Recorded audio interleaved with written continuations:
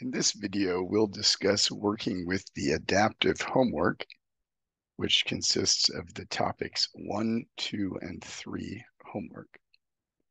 You can either start using the Start My Path option or by selecting the Learn option from the main menu. Selecting either of those puts you in learning mode, where you're given a test or example question. Once you understand how the example works and you're okay with the explanation, you would move on to demonstrate your skill.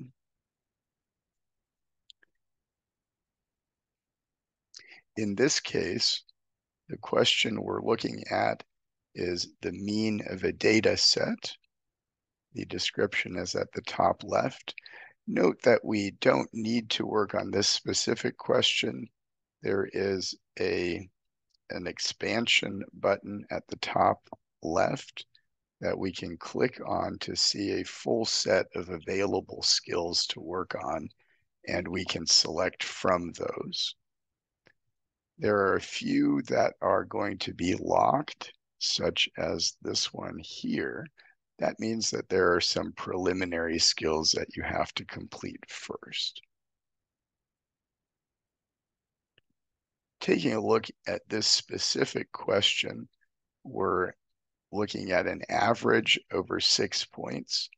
You have the help menu at the right-hand side, including a calculator. In this case, there's a tip to use the calculator. If we send data there, you'll notice, and if you do the calculator tutorial in ALEKS, you'll see various options available here. There's a sum function which adds up the values for you.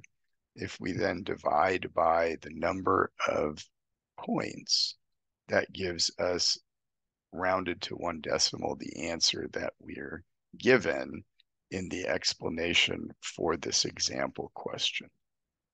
So once we're comfortable here, we move on to demonstrating our skill by pressing Start. Note that we are no longer on the learning page. We now have an actual question, and we can answer this using the same technique that we just saw. We send the data to the calculator. In this case, we have 7 points. So if we divide by 7, we end up with, rounded to the nearest 10th, 13.6. We press check to check our answer, and notice that we get +1 on our bar here. As discussed in a previous video, you'll need 3 correct in a row or 5 correct total in order to complete a skill. What'll happen here is that your second correct answer will take you to 3 bars. The third correct answer would take you to 5. But if you get another correct one and then miss one, you'll have to move back on that bar. Let me demonstrate there. So we were correct on that question. Let's do another one. Here we'll send the data to the calculator again. We take the sum. In this case, we have 8 data points, and we don't need any rounding since we already have tenths here. If we check, we're correct again. And now if we were to answer another one correctly, we would end up at 5 points. Let me demonstrate what happens if we don't answer correctly. So let's put in a value that we know is incorrect. 8 is much too low in this case. When we check our answer there, we get we get moved back one space. So your goal here is to get all the way to 5 bars here. We can try again. In this case, when we do that, so we again take the sum, we divide by the number of data points.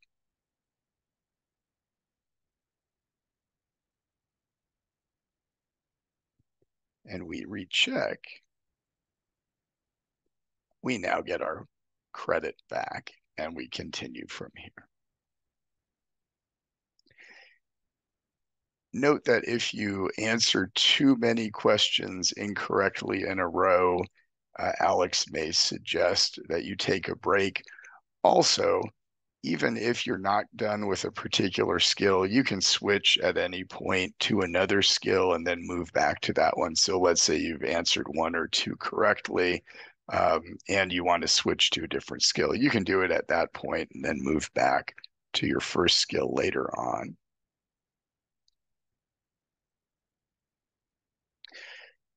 In any case, we can leave off here at any point, go back to the main menu. We can also go to review, and that will show us the skills that we have already mastered. Again, we can select from those. This is something that we can use if we want extra practice after we've already completed skills.